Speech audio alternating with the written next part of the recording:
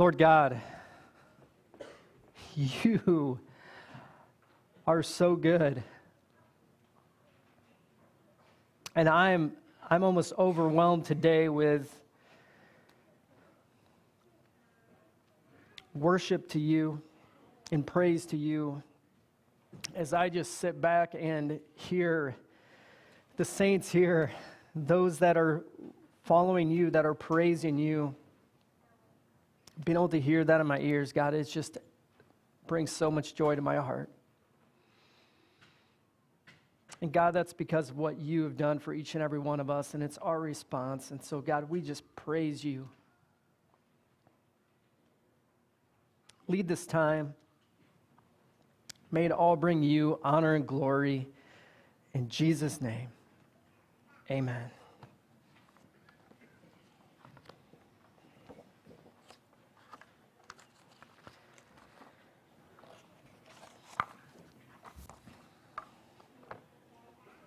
So there's a phrase that a lot of you have probably heard or you've read on social media.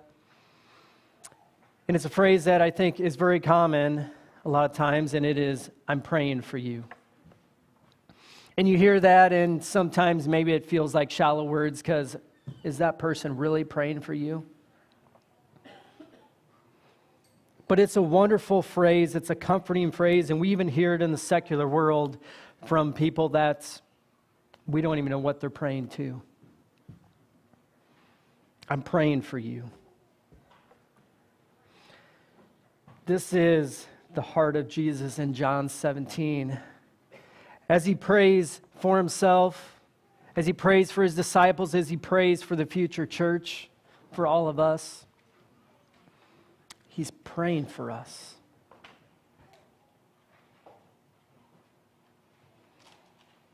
It's one of the few times in scriptures that we see the heart of Jesus as he just pours it out to the Father, praying for us. You know, a funny thing I'll just say, in Matthew 6, we get the Lord's Prayer, right? And he taught us how to pray in that. And one of those phrases is, forgive us our trespasses as we forgive those who trespass against us. And the interesting thing about that is that's a prayer that Jesus could never pray. It's a prayer that he could never pray personally because he was without sin, and so he never had a trespass to pray for forgiveness for. That was a prayer that we need to pray on a regular basis to God. But in John 17, he gives us a glimpse of his heart as he prays to the Father. So I'll say this as we get into this, and I mentioned these just hopes for the series last week as we started. Like, my struggle with it is I want to have this be really practical, and I want to have a take-home for you. And so do this, and then you're going to have a great week, right? But I think so much of this is us falling more in love with Jesus, falling more in love with the Father, being more committed to him and his Son.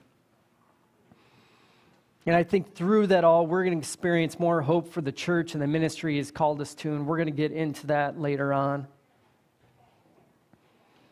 But in these verses, Jesus is showing his heart for God, heart for his disciples that have been walking with him closely, and for the future church. So I'm going to read verses 1 through 5 again, and then we're going to get into verses 6 through 10. So John 17. When Jesus had spoken these words, he lifted up his eyes to heaven and said, Father, the hour has come. Glorify your Son, that the Son may glorify you. Some powerful words there. Since you have given him authority over all flesh to give eternal life to all whom you have given him. And this is eternal life, that they know you, the only true God, and Jesus Christ, whom you have sent. I glorified you on earth, having accomplished the work that you gave me to do. And now, Father, glorify me in your own presence with the glory that I had with you before the world existed. And again, this is after the Last Supper. This is after communion that we are going to partake in next week. This is after foot washing. This is after him sharing all these promises that he has for them. Promises that he is the good shepherd. Promises that they were even going to forsake him. They were going to deny him. But so many great promises that they would experience peace in a world that's full of tribulation. Jesus prays for himself, and in it he wants to glorify God. And as we get to these next verses, he starts praying for his disciples. So he says this, I have manifested your name to the people whom you gave me out of the world. Yours they were, and you gave them to me. And I'm going to maybe bold a few words here. And they have kept your word. And as I say some of those words, I just want to say, man, there's some great affirmations here. There's some great words that any of us would want the Son of God, Jesus, to say about us. And he says this to the Father. He says, they have kept your word. Now they know that everything that you've given me is from you. For I have given them the words that you gave me, and they have received them. And they have come to know in truth that I came from you. They have believed that you sent me. Isn't that the affirmations that we would love to have Jesus say about us? Wouldn't it be amazing to someone in the presence of God, speaking straight to the Father, to just affirm those things about you? He's affirming that they know him, that they don't just know about God, but they know who God is. They know his character. They know God's attributes. They know his desire for the lost. They know that God's love for all people and not just the religious elite. And they don't just know this about God, he's praying, but they have received the truth and they have believed. Wouldn't it be amazing to have the incarnate God say this about you? For Jesus, the Christ, the Messiah, the Son of God, to say, this is my follower. He or she has kept your word. He knows you. He believes you. He has received your word. Wouldn't that be the most amazing affirmation to have right in front of the Father?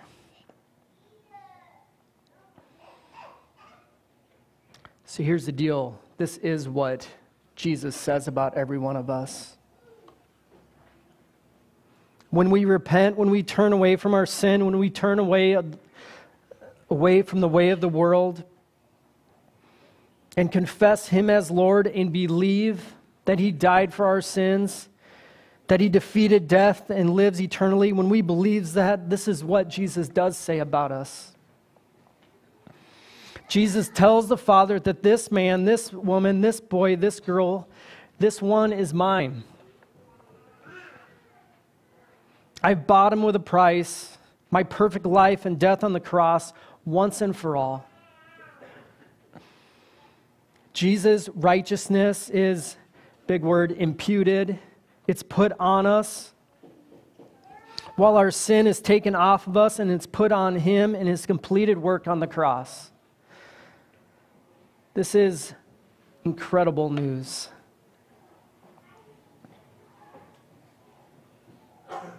And this is what he is affirming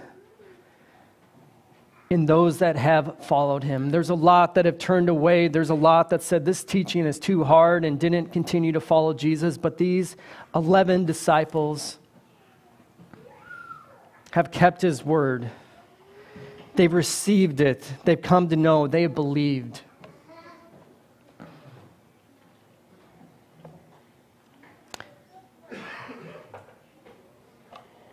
It's an amazing truth, I think, for all of us to claim that it's the same thing, the same gift, the same invitation that we all get.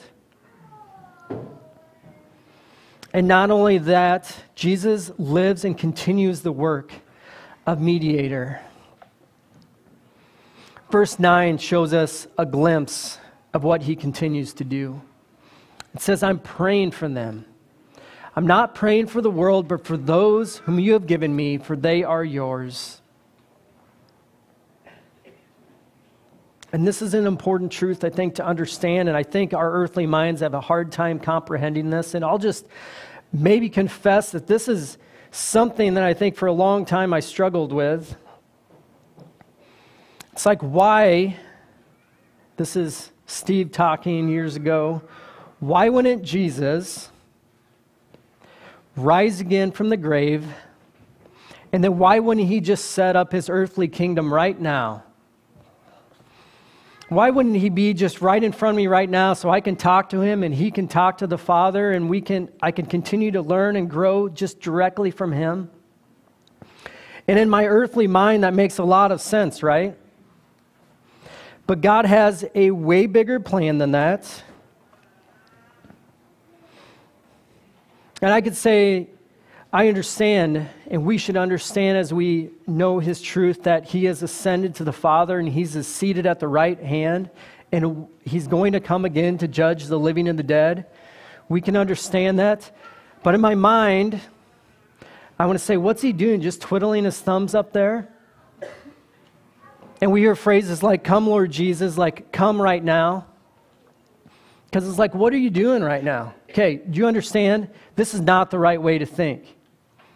But this is how I think my mind and my earthly mind wants to think all the time. But God has a way bigger plan. So first of all, I want to say this, that Jesus' work was done. It said it in some of those verses. He's completed what God called him to do. He lived a perfect life, told the world about the kingdom of God, how to live, how to love. He died once and all for sin.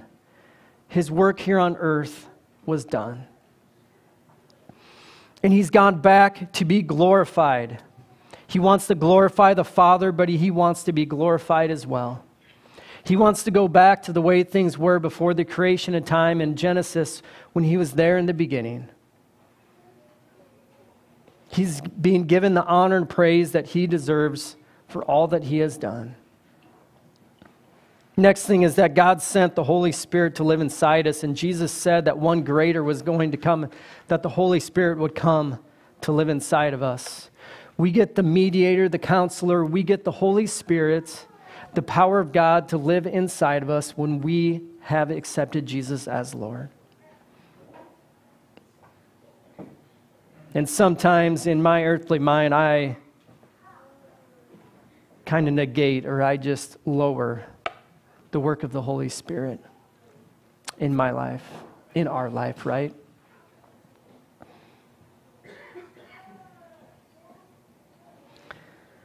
And this is the part I want you to hear, and I think it's a forgotten part of his ascension back to the Father.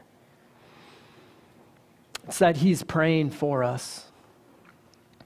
He's not praying for those that have not accepted him as Lord. He's praying specifically for us. He is interceding for us. Yes, the Holy Spirit's inside us and it intercedes when we don't know how to pray, but Jesus is standing in the Holy of Holies, and he allows us to have direct access to God. 1 John 2 points this out. It says, my little children, in verse 1, I'm writing these things to you so that you may not sin. But if anyone does sin, we have an advocate with the Father, Jesus Christ the righteous. He's the propitiation for our sins, and not for ours only, but also for the sins of the whole world. 1 Timothy 2, for there is one God and there is one mediator between God and men, the man Christ Jesus, who gave himself as a ransom for all. Jesus is sitting at the right hand of the Father and continually mediating for us. Just because we have accepted Jesus as Lord, we still sin. And Jesus is there saying, no, he has believed in me. She is following me. She's accepted me as Lord. My sin on the cross has taken care of this once and for all.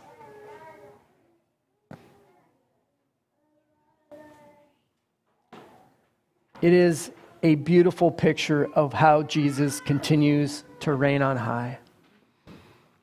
How his kingdom is not an earthly kingdom. God's plan is so far greater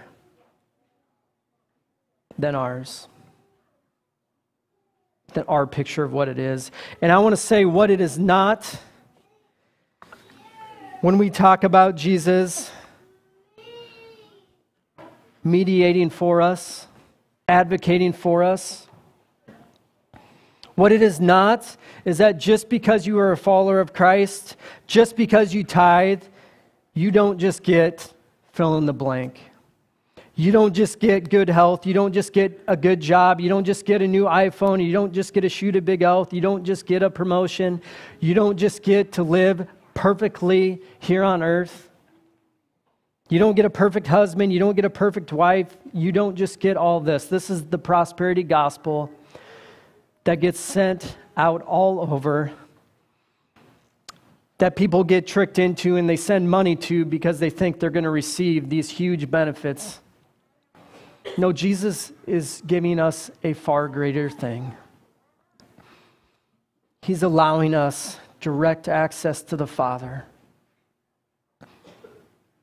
He's allowing us to experience abundant life because we can be in right relationship despite our continued brokenness.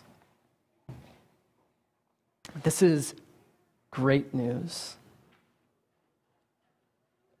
Hebrews 7 lays this out a little more. And it's comparing Jesus to the high priest,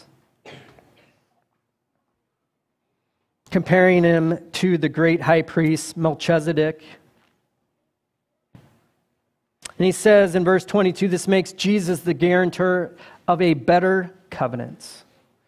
The former priests were many in number because they were prevented by death from continuing in office, but he holds his priesthood permanently because he continues forever. The problem with the high priest is that they died, and there would have to be a new high priest. And not only that, they were sinful, so they had to take care of their own sins before they could daily lift up the prayers, lift up the sins, and get forgiveness for all the people. This was the old covenant. But now Jesus holds this priesthood permanently because he continues forever. Verse 25, consequently, he is able to save the uttermost, those who draw near to God through him, since he always lives to make intercession for them. Isn't that just a great promise to hold on to? No matter your circumstance in life, Jesus is interceding for you. He is always living at the right hand of the Father, and he is interceding for us, saying, that is my son, that is my daughter. I paid the price for him or her.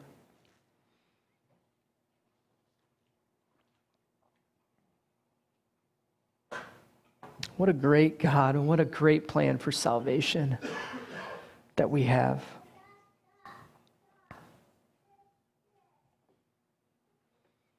Verse 10 of John 17, after he says he's praying for them and praying for us, he says, all mine are yours, and yours are mine, and I am glorified in them.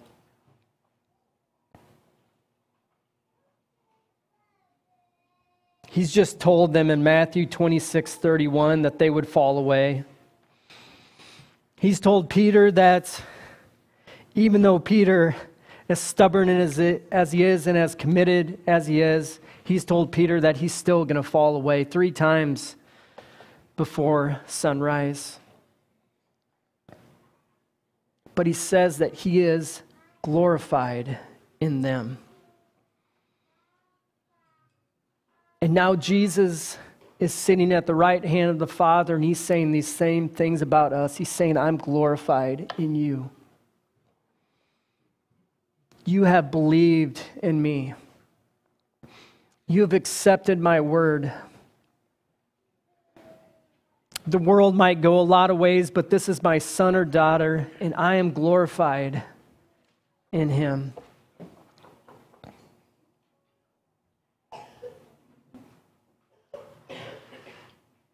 I could jump ahead, but in verse 23 of John 17, he says, I and them and you and me, that they may become perfectly one, so that the world may know that you sent me and loved them even as you loved me. This is what he offers the entire world. And this is what we get to invite others into. A relationship to a God that had a perfect plan, who loves us enough, which is perfectly, who loves us to send his one and only Son, that whoever should believe in him would not perish but have everlasting life. This is great news. And it's what we do get to invite others into each and every day. A saving relationship with Jesus Christ. Let me pray. Lord God, my words seem so inconsequential compared to what you do for us each and every day as you intercede for us. God, we should take great delight in knowing that you call us sons and daughters, and knowing that you pray for us, you intercede for us, and that you are glorified in us. And God, we don't take that for granted. Thank you. Thank you for your work on the cross. Thank you for your plan that is way better than our plan.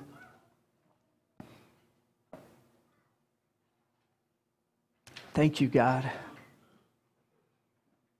In Jesus' name, amen.